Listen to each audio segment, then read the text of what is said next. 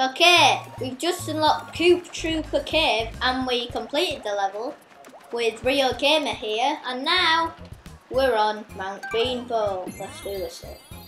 Got no friends round, so it's not going to be a double people video or whatever. Let's see what's up this tree.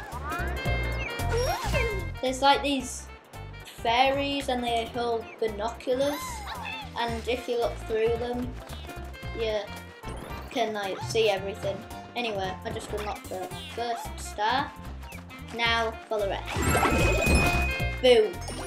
Them power blocks break everything in its path, which is really cool, useful when you're around these things, because you can just power them right out of the magniverse. Ooh, what's in here? Jump on these and they usually do something like that. Like little challenges, or they open doors and stuff like that. Quite cool. Oh, yes. Yes!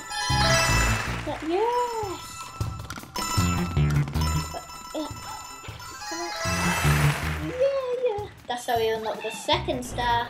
Now I'll show you how to do the third star.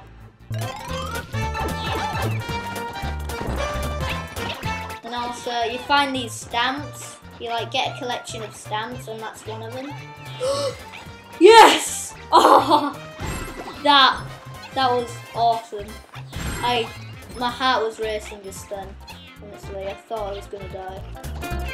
Whoop! Let's go up here. Whoop! Invisible cloud. Didn't know you could get them. Decent.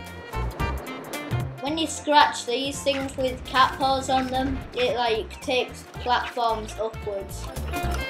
And there's usually something at the top, like a star or something like that, like cloud. When you jump into these things, it takes you to the skies. Right? Going time, we're going low, we're going everywhere. Oh, I wasn't expecting that. Alright, now we can't get the third star. Well, that done by, won't stop us. Yes. And I think that is it. Yep, that's it. So, that's how we complete Mount Beanpole. Beanpole. Is that it? Beanpole. Yeah, whatever it's called. Mount Beanpole. Yeah, I think I got it that time. Alright guys, thanks for watching. Please subscribe.